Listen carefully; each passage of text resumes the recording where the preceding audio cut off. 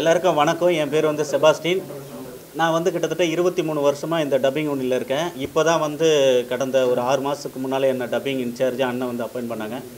எல்லாருக்கும் நேர்மையாக எல்லாருக்கும் சமமாக வேலை கொடுக்கணும், நம்மளே எடுத்துகிட்டு போயிடக்கூடாது, எல்லாருக்கும் கொடுக்கணும் அப்படிங்க. நான் பிஸியாக டப்பிங் பேசிக்கிட்டு இருந்தேன். இப்போது ஏன் இந்த 5% எடுக்கிறோம் டப்பிங் இன்சார்ஜுக்கு கொடுக்குறாங்க அப்படின்னு பண்ணால், நாங்கள் இன்னொரு படங்களில் இப்போ அண்ணன் ஒரு படம் பண்ணுறாரு அப்படின்னா இவர் படத்தில் போய் நான் டப்பிங் பேச முடியாது. எனக்கு என் படத்தில் மட்டும் நான் பேசிக்கலாம், அதில் வர 5% மட்டும் தான் நான் வாங்கிக்க முடியும். நான் பிஸியாக டப்பிங் பேசிட்டேன். இப்போ இன்சார்ஜ் ஏன் அப்படின்னா ஏற்கனவே இந்த சட்டத்திட்டம்லாம் இல்லாதனால இவங்களுக்குள்ளே பேசிக்கிட்டு இருந்தாங்க மாற்றி. அதனால் மற்ற மெம்பர்ஸுக்கு வேலை இல்லாமல் போச்சுங்கிறதுனால தான் இந்த இதை வச்சாங்க. அதனால தான் இந்த 5% எங்களுக்கும் இப்போ ஒரு மாதத்துக்கு நான் ஒரு படம் தான் பண்ணுறேன். இப்போ என்னோடய ஃபஸ்ட்டு படம் வந்து ஜுங்கா, இப்போ தேவ் படம் நான் தான் பண்ணுறேன், ராஜமுருகன் சார் படம் நான் தான் பண்ணுறேன். இப்போ அதில் வர வருமானம் ஒரு 5000 10,000 அதுதான் எனக்கு, இதுதான் என்னோடய வாழ்வாதாரம். இதுக்கெல்லாம் முடிவு பண்ணி தான் இந்த இன்சார்ஜில் ஒரு அமைப்பை வந்து மரியாதைக்குரிய ராதா ரவி அண்ணா ஏற்படுத்தி இதை வச்சுருக்காரு. 5% தான் எங்களுக்கு வருது, 5% யூனியனுக்கு நாங்கள் கொடுக்குறோம். இதை வந்து எல்லாரும் இப்போ சின்மயி மேடத்துக்கு நான் ஒன்று சொல்லிக்கிறேன். எவ்வளோ பெரிய இடத்துல இருக்கார் மரியாதைக்குரிய மக்கள் செல்வன் விஜய் சேதுபதி சார். அவர் இங்கே உறுப்பினர். அவர் வரார் சார், நடந்து வந்து சந்தா கட்டிட்டு போகிறாரு. அவங்க 2 குழந்தைங்களுக்கு வாரிசு கார்டு எடுத்திருக்காரு. அவர்கிட்ட கூட நிறைய காசு வசூல் பண்ணல. அவர்கிட்டையும் அந்த வாரிசுக்கு எவ்வளவோ 20,000 தான் வசூல் பண்ணியிருக்கு. அட்லீஸ்ட் சாரோட மனைவி இங்கே உறுப்பினர், அவங்ககிட்டையும் அப்படி தான் வசூல் பண்ணியிருக்கு. Vijay sir, Surya sir, Vikram sir, Prabhudeva sir, Asin madam, இத்தனை சூர்யா சார் இருக்கார். குரு படத்தில் அவர் பேசினார். அவர் மெம்பர் ஆகிட்டு தான் டப்பிங் பேசணுன்னு அண்ணன் சொல்லி அவர் வந்து மெம்பர் ஆக்கியிருக்காரு. கார்த்திக் சார் இங்கே மெம்பரு, நாசர் சார் மெம்பரு. ஆனால் இந்த மேடம் மட்டும் வந்து கட்டிட்டு அழகாக அவங்கள யார் பேசக்கூடாதுன்னு சொன்னது? வந்து யூனியனில் அந்த 90 ரூபாய் விஜய் சேதுபதி சார் வர்றார் சார், எல்லாரும் கொடுத்து அனுப்புகிறாங்க. இன்க்ளூடிங் வந்து தளபதி விஜய் அண்ணன் கூட கொடுத்து அனுப்புகிறாரு. இப்போ அந்த அம்மா அந்த மாதிரி கொடுத்துருந்தா ஏன் தூக்க போகிறாங்க? இல்லை சார், அப்படியே அவரோட சந்தா மட்டும் பொய்யான தகவல். இங்கே யாரையும் பழி வாங்கணுங்கிற எண்ணம் கிடையாது சார். இந்த எலெக்ஷன் முடிஞ்ச உடனே மரியாதைக்குரிய ராதா ரவி அண்ணன் எங்கள் எல்லாரையும் கூப்பிட்டு சொன்ன ஒரு விஷயம் என்னென்னா, நம்ம எதிரில் நின்னெல்லாம் பார்க்கக்கூடாது, இன்னையிலேருந்து எல்லாரும் ஒன்றுன்னு தான் சொன்னார். நாங்கள் அப்படி தான் பார்க்குறோம். அவங்களுக்குள்ள சில பேர் வந்து காழ்ப்புணர்ச்சியை ஏற்படுத்திக்கிட்டே இருந்துக்கிட்டு இந்த மாதிரி மேலே மேலே வளர்த்துட்டு போகிறாங்களா ஒழிய, நாங்கள் எப்பயுமே ஒன்றா இருக்கணும், சந்தோஷமாக கூடி வாழ்ந்தால் கோடி நன்மைன்னு சொல்லியிருக்காங்க. அந்த மாதிரி இருக்கணும்னு தான் நான் ஆசைப்பட்றேன். இன்னொரு விஷயத்தை நான் சொல்லிட்டேன். நான் பத்திரிக்கை துறையில் இருந்திருக்கேன்.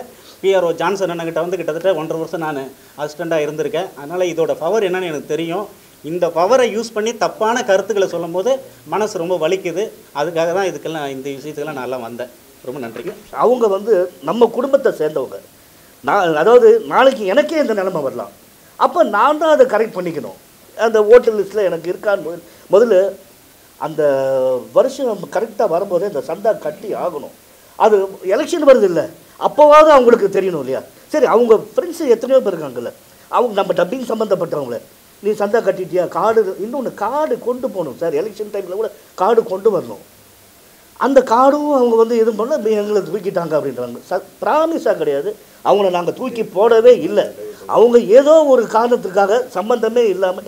இன்னொன்று சார், டப்பிங் வந்து எங்களுக்கு தெரியாமல், அதாவது ஸ்டூடியோஸ் இருக்குது, நிறைய ஸ்டூடியோஸ் சின்ன சின்ன வீட்டுக்குள்ளெல்லாம் வந்துருச்சு, போர்டே இல்லாமல் வந்திருக்கு.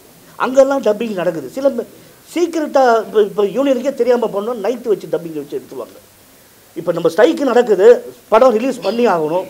அப்போன்னு பார்த்தா அன்றைக்கி நைட்டு வந்து 10 o'clock மேலே டப்பிங் ஆரம்பித்து ஹீரோவோ ஹீரோயினோ ஏதோ ப்ராப்ளம் வரும். இல்லை முன்ன காலத்தில் அது நடந்தது. ஏன்னா நானே அப்படி போய் டப்பிங் பேசியிருக்கேன். நான் நடித்ததுக்கே பேசியிருக்கேன்.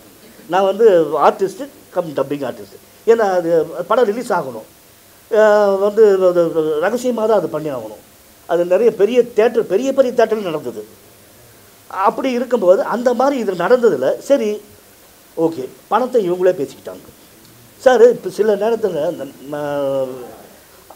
ப்ரொடியூசருக்கு வந்து சிம்மை பேசணும்னு ஆசைப்படுவாங்க, இல்லை மேனேஜர் வந்து சிம்மை பேசணும்னு ஆசைப்படுவாங்க. அப்படின்னு பேசும்போது அப்போ என்ன பண்ணணும், அப்போ யூனியனுக்கு தெரிவிக்கணும். சில பேர் வந்து அது சரி அந்த படத்தை சீக்கிரம் ரிலீஸ் பண்ணி ஆகணும், கொடுத்தாகணும், எடுத்துடலாம், அது அப்புறம் யூனியன் கொடுத்துக்கலாம் அப்படின்னு. அப்படி கொடுத்துக்கலான்னா ஒரு படம் ஓகே சார், இந்த 2-3 படம் எப்படி சார் இப்படி விடலாம்? அதுதான் நாங்கள் வந்து அதை கேட்டது. ஆனால் அதை கேட்டதை வச்சுக்கிட்டு சம்மந்தமே இல்லாமல் இந்த எலெக்ஷன் மேட்டரை வச்சு அது சஸ்பெண்ட் தான் பண்ணவே இல்லை. எந்த எங்களுக்கு எப்போ வேணா வந்து பாருங்க. இல்லை இல்லை கிடையாது மதிக்கிறாங்க. இல்லை அவங்க அவங்க அவங்க ஒவ்வொருத்தரும் சார், அதாவது ஒரு எப்படின்னா இப்போ சில பேருக்கு நம்ம மரியாதைன்னு ஒன்று இருக்குது இல்லையா? இப்போ ஏவிஎம் சரவணன் சார் எவ்வளோ பெரிய மனிதர், எல்லார்கிட்டையும் அடக்கமாக தான் பேசுவார். சில பேர் வரும்போது அப்படி கால் மேலே காலை போட்டு உட்காருவாங்க. அது அவங்களுடைய பழக்கம், அவங்களுடைய கேரக்டர், அதை நம்ம மாற்ற முடியாது. அதே மாதிரி ஒரு வரம் அது எப்படி சொல்கிறதுன்னா, அந்த கேரக்டர் நமக்கு தேவையில்லை. நம்ம யூனியன் ஆக்ட் இது யாரும் பேசுகிறாங்க சார். இப்போ நாசர் சாரே பேசுகிறாருங்க, நாசர் சார் பேசுகிறார், டப்பிங் பேசுகிறாரு, கரெக்டாக யூனியனுக்கு வந்துடும். அதே மாதிரி நம்ம பாஸ்கர் MS பாஸ்கர் பேசுகிறாரு, கரெக்டாக யூனியனுக்கு வந்துடும்.